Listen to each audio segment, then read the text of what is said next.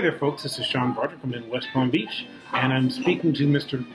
Peter Bakema. He's the president and CEO of CVR Medical. They have a brand new device. The company is rolling out, and looks quite interesting, and he's going to give you the scoop on what the device is, how it works, and what his company is up to. Could you please speak to my subscribers? Sure. How are you doing today? Thanks for having me.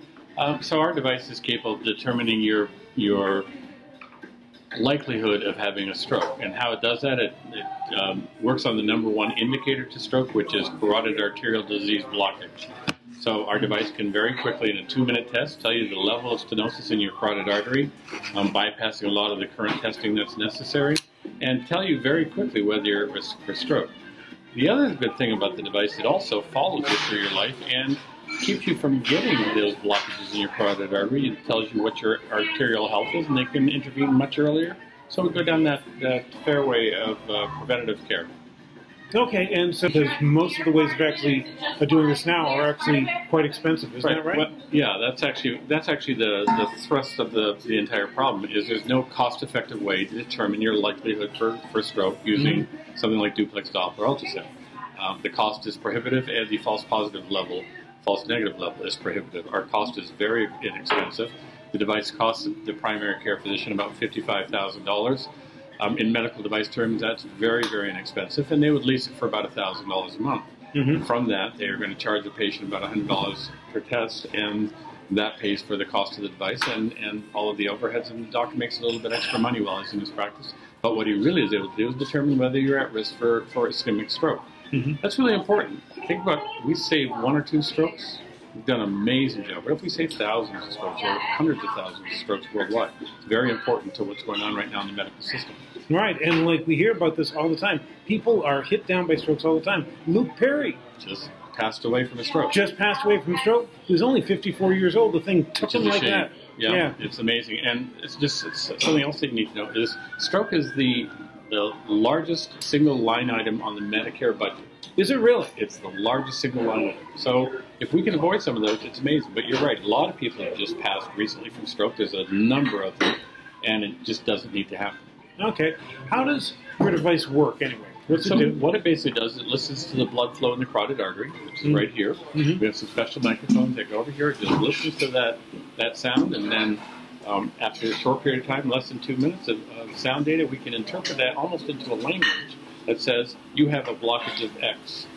So then it comes into the NACE category and tells the doctor this patient is in need of further examination, and they will then take and run that patient and do further testing without that false positive, false negative level that's currently in the market. Excellent. So what kind of news can we expect from your company, say, over the course of the next year?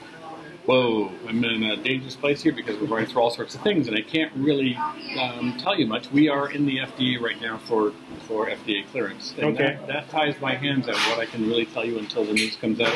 We're also publicly traded, which means we also have to press release before I give you too much information, but we're planning on coming to market with the device in this year. Okay. Now, the FDA could ask us questions and slow us down a bit, but we think we're in pretty good shape with the FDA. No guarantees of that, but we're in a pretty happy place there, and we're right now ramping up for sales and marketing.